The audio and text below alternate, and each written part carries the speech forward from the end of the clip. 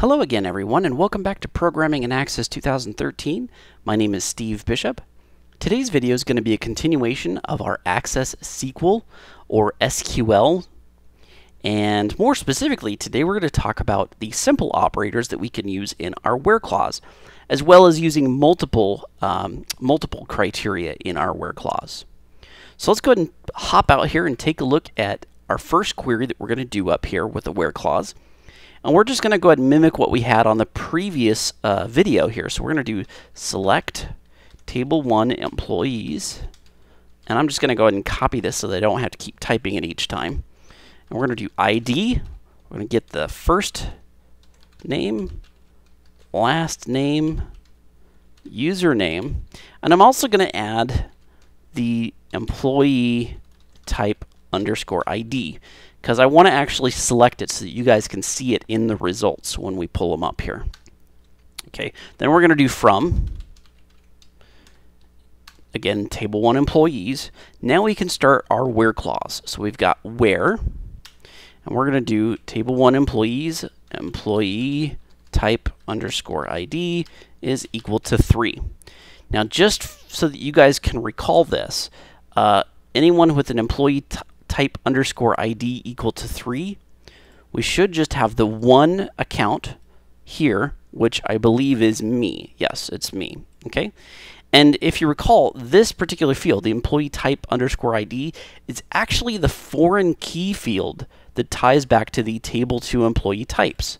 So if we look at this, we can see ID value of 1, an employee type of 1 is a sales rep, employee type of 2 is an account manager, and employee type of 3 is administrator. So we're able to filter out and just grab those employees, who are administrators. Okay, so when we view this, we're just going to have the one account. So that is how we are filtering. We're just grabbing those fields, those columns that we need by using our select statement, and we're only getting the one row as a returned result because of the filtering that we're doing inside of this where clause here. Okay, so that's how you can really narrow down and get very specific data that's returned as your result. Now let's go through some of the other operators. We had equal to 3, so let's try not equal to 3. So that should be everybody except for me. And sure enough, Jane, Stan, Joe, and Debbie. Okay, that's good. Next, let's do anybody who is greater than, let's go with greater than 1. Okay, and that would be me and Jane. Now remember, Jane is an account manager, right? We can see she's got an employee type of 2, and I've got an employee type of 3, so that obviously is greater than 1. So let's do greater than or equal to 1. That's going to be me, Jane, and Stan, because again, greater than 1, equal to 1. Okay, so that's why we have greater than or equal to 1. Let's do less than or equal to 1.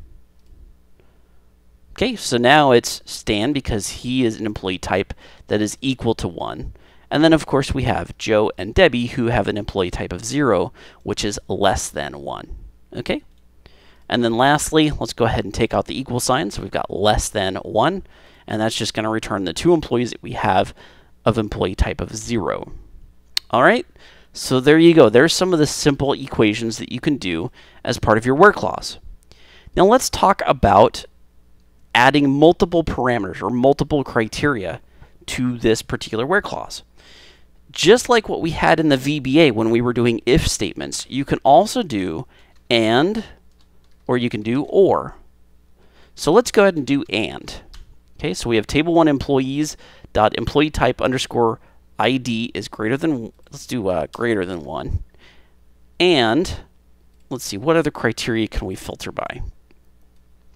Let's do where their wage is, so we know it's greater than 1. So the 2 results that we would get would be me and Jane if we were to run this query as just greater than 1, because we're the only 2 employees that have a value greater than 1. But what if I also filter out by the wage? So I'm going to say anybody who makes more than $20. So that should exclude me and only return Jane, because Jane will be the only one who is both an employee type underscore ID greater than 1, okay, and also has a wage that is greater than 20. So let's go ahead and do that. So, and table 1 employees,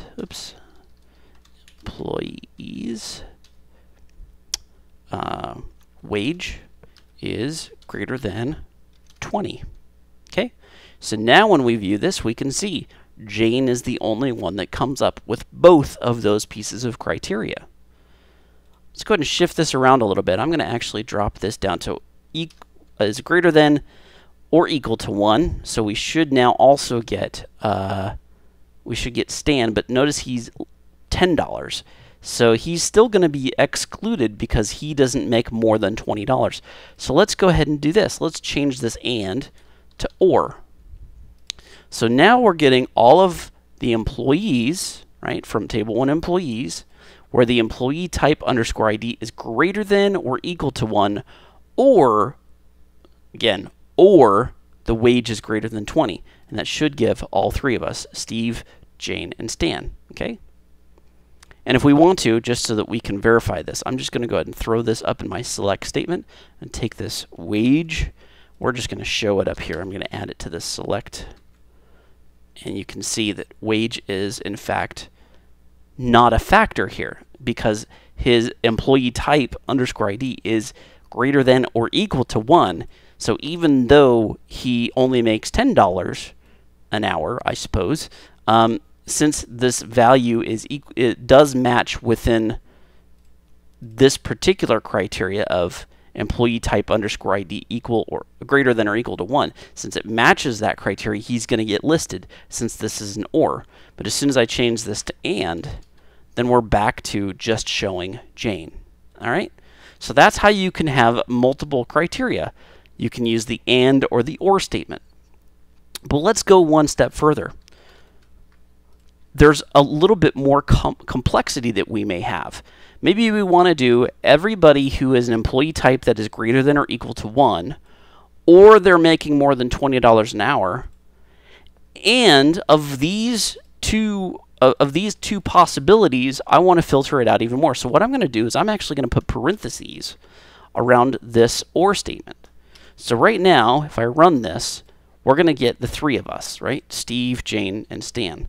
But I also want to, of the 3 that come back, let's say that I want to find anybody who has a date of birth that is greater than, say, 5/12/1985. Actually, let's make it 5/11. Okay, so let's go back to our query. Oops, want to go into SQL view. There we go. So now I can do and this is outside of those parentheses. So it's first going to evaluate this and return those results. Then we're going to further filter out by another and we're going to do table 1 employees dot DOB, which is date of birth, is greater than. And when you're dealing with dates, don't forget you need to use hashtags or pound signs, however old you are, you may be calling them one or the other or both. I'm going to use 5/11 as our criteria. So anybody, again, let's just kind of look through this here. We're getting all of the employees, okay, from table 1 employees, where the employee type underscore ID is greater than or equal to 1, or they make more than $20.